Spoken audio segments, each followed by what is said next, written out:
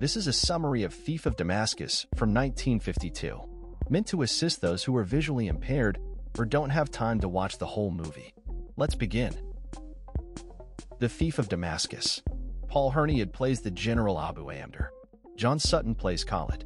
Helen Gilbert plays the Caliph's daughter, Princess Safar. Jeff Donnell plays Scheherazade. Lon Chaney Jr. plays Sinbad. Robert Clary plays Aladdin. Elena Verdugo plays the Lady Barbarnila. The movie opens with scenes of middle-aged soldiers attacking a middle-aged battlements. Then an introduction to Khalid, the Iron Man who is sweeping across the land and conquering all in his path. An argument about the tactics between Khalid and General ensues. It is learned here that Khalid is only interested in destroying the city. Khalid agrees to his general's plan. The attack is put into action. At this time, another middle-aged battle is inserted. The Caliph of Damascus surrenders by sending his daughter to the general's camp with a flag of truce. At this time, we start to see characters from the Arabian Nights: Ali Baba, Sinbad, Scheherazade, Aladdin. When the truce is signed by the general and the Caliph's daughter, the general falls in love with the Caliph's daughter. Khalid do not like the idea of Damascus surrendering because he want to destroy the city. He has the general arrested, but the general gets away as Sinbad and Aladdin watch. Khalid sends soldiers after the general. The general, having lost his weapon, steals one from a sword maker's shop. The sword is miraculous. It breaks every other sword. While this is happening, Khalid imprisons the Caliph and his daughter. The general breaks into the castle and into the Caliph's daughter's room. No one can find the general except for Sinbad and Aladdin. The general, Sinbad, and Aladdin make instant friends and conspirators. They steal horses and leave the city. The daughter of the Caliph still believes the general has betrayed her.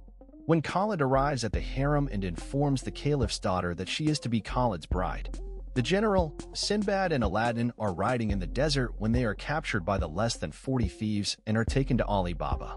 The general and Ali Baba make plans to arm a force with the miracle blade sword. At Ali Baba's cave, the general runs into an old friend, a female barber. Back in Damascus, the general, now shaven, returns and are immediately assailed by the merchant that they stole the horses they are riding from. They scare him into silence and return the horses, but making plans to re-steal them later. The general goes to the sword maker that make the miracle blade and arranges to have weapons made for the revolt. At the same time, the general learns that the Caliph's daughter is to be married to Khalid. He makes plans to steal money from the treasury to pay for the swords. Scheherazade goes to dine with Khalid while the general goes through the kitchen to get to the main palace. This is when the Caliph's daughter and the general fall in love. She gives the general her jewels to finance the rebellion and a secret passage out of the castle. The general, Sinbad, and Aladdin re-steal the horses and head to Ali Baba's cave. He decides to let the soldiers following him let him know where they are going and about how to open Ali Baba's cave.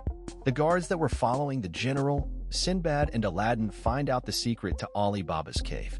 The female barber then tries to get the general to cross Ali Baba and his men so that she and the general can rule Damascus, but the general refuses. Khalid wakes up the next morning with Scheherazade when the guards come in and tell Khalid about the cave. Khalid does not believe the guards but decides to go and find out. This is where the female barber decides to turn traitor since the general rejects her, but is caught by the general and returned to Ali Baba's cave.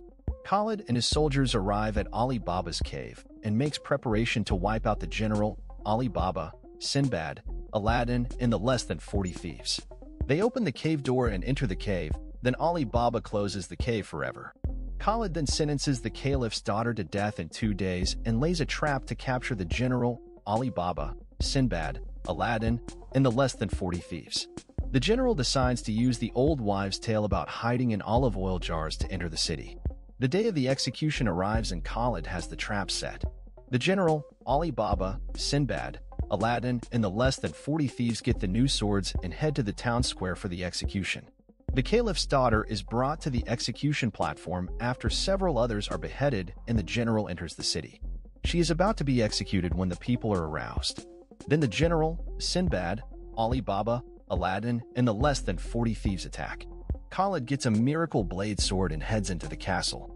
The female barber has relented and is in the fight, but Khalid shoots her with an arrow. The general and Khalid have a sword fight and Khalid is killed. The general gets the daughter and Aladdin finds his lamp, and they live happily ever after. This brings us to the end of the story. If you have any suggestions for future movies, please leave them in the comments. Until next time, have a nice day.